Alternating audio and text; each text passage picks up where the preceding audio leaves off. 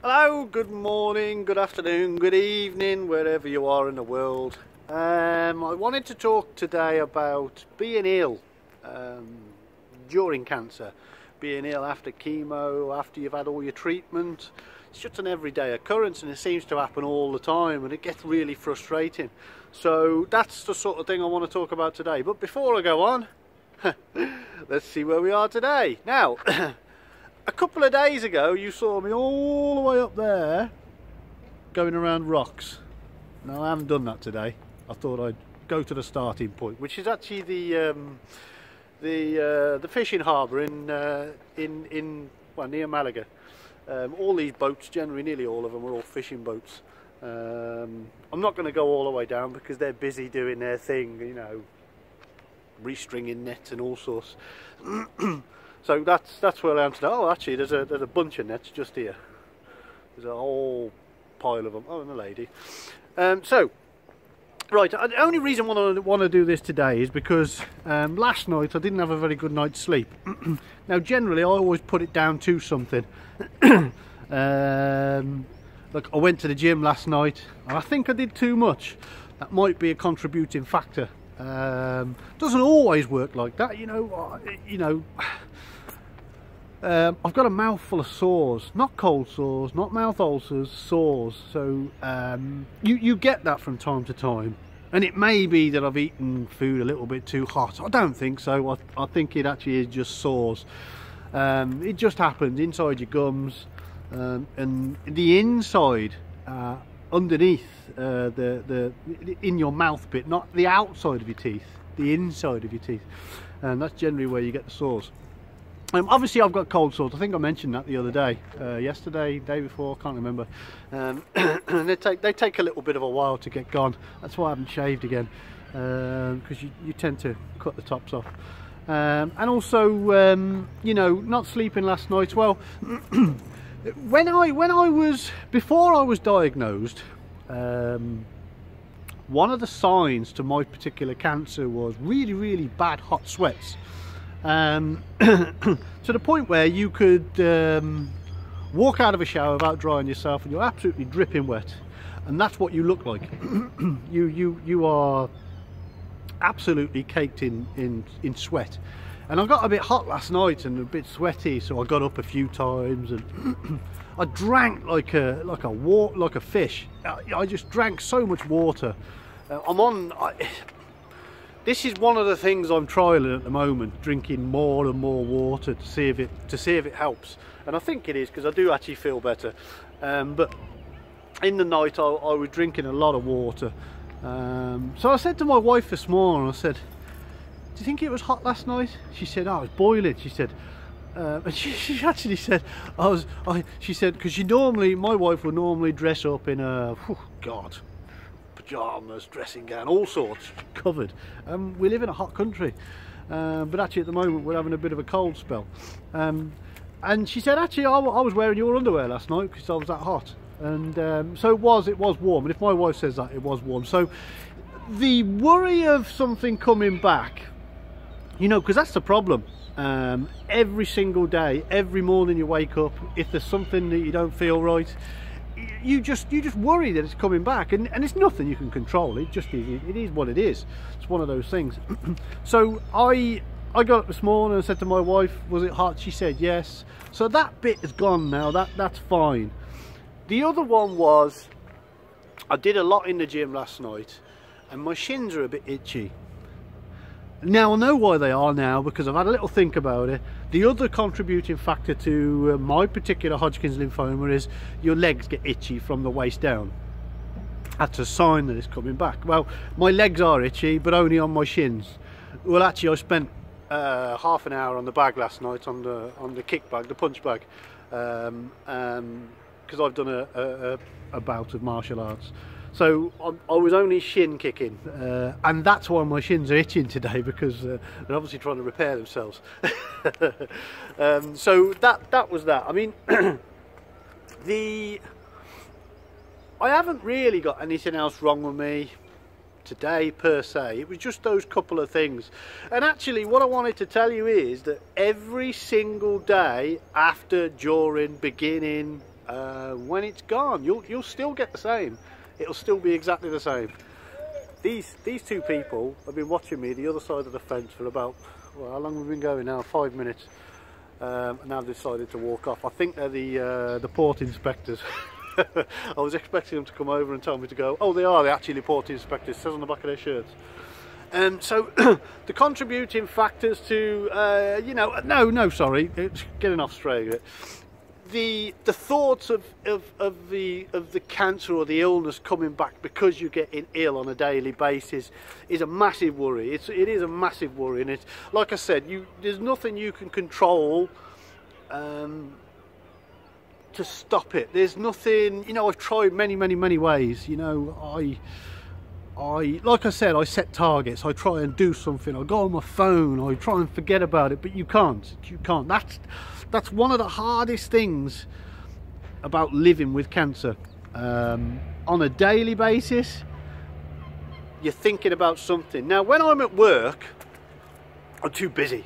There's too much going on. I'm trying to solve problems. I'm trying to do things. I'm trying to work. I haven't got time to think about it, which is great. It really is, you know, because it's a massive stress. The worry is a massive stress. You know, and if you can get rid of the massive stress, you're not thinking about it. And actually the worry of it, you know, the stress is a big contributing factor as well to, you know, to you getting better, to you getting the cancer gone. But you know, when you're working or when you're doing something, you don't think about it as much. You know, that's why you know, like last night, I didn't want to go to the gym last night. I was a bit too tired, and when you've gone through chemotherapy and cancer, you get really tired anyway. You know, people say, "Oh, come on out. We're all going out for 9 o'clock." In Spain, they eat late. I can't. It's just something I can't do. I'm, like I said, after chemotherapy and cancer, you're like an 80 or a 90-year-old inside. It's just how it is. My organs are that old because of the effects of chemotherapy. That's what it does. It breaks them down, and you get tired really quickly, and it's nothing. I don't want it to be like that. I don't, you know. Some of my mates on here and my wife and some of the people I know on here will relate to me being up all night and, you know, being a dancer in a club and all the rest of it back in the day. I'd go on all night until the following day. I can't do anything like that now. You know, for instance, most nights I'm in bed by about 9, half 9. I got home from the gym last night. I had half a chicken, half a chicken, a sweet potato, no sauce, no nothing. I'm a bit boring like that. And downed about 2 litres of water, and off to bed I went. You know, I am messing about on my phone for probably an hour or so. Actually, it went on a little bit longer because I couldn't sleep because I'd done too much in the gym. You know, for instance, my shoulders were killing me. I'd done a lot of shadow boxing with 6 kilo weights. Anybody that knows or is in the game, they know what shadow boxing with big weights is. It's hard work. And the lady actually that I've mentioned in the previous videos that does the same sort of thing in America, I'm going to do a video with her one day actually, because she's a very interesting lady. She will relate to this because she knows when she used to be a weightlifter, for instance. I've looked on her thing. She's always doing videos every single day, and she used to be a weightlifter. Now she said that she can't do heavy weights anymore because she gets pains in the back of her neck and stuff like that, and you know, she's got a particular disease, cancer, that's it's quite not very nice. The same as all of us really, but you know, we've all got different ones. So she can't do what she used to do, and the same as me, I can't do what I used to do. So last night I was awake for quite some time, so I was just dicking around on YouTube. I had something playing in the background on the iPad as well, but you know, and then I fell asleep, and then, you know, my wife stays up late, you know, because she's like a bloody bat. She stays up all night, and then she comes in and I'm awake anyway, and you know, and then I'm up and down, up and down, up and down, and that doesn't happen all the time. You know, the last week or so I have had a flat out night of sleep. It's been brilliant. So I think maybe because I'm a little bit ill, You know, you don't know you're ill really. You know, I am ill, but I don't feel ill. It sounds stupid, I know, but I've got sores in my mouth, I've got cold sores, and I don't feel my best. I feel quite lethargic, if you like, quite tired. I haven't got a lot of energy to do stuff. And that's when you know that you've done a little bit too much, or you're a little bit ill, and you just need to just calm it down slightly. So being ill during cancer, being ill during chemo, being ill after chemo, after cancer, you know, it's just part of life. It's what happens, and you've got to learn to calm yourself down, or learn to just take it easy, or, you know, even say for the ladies, for instance. And I mean, this isn't every single lady. I'm just being, I'm not being a male chauvinist pig. I'm just saying, when the ladies go shopping, for instance. Now, my wife can go shopping and she can spend a whole day going around the mall. We've got a big mall in here in Spain where we live, and there's about 200 shops or something in there. She can spend a whole day in there and she loves it. There's a couple of particular shops she can spend hours in. Me being a bloke, being a dude, coffee shop. Yeah, because I'm not really a shopper.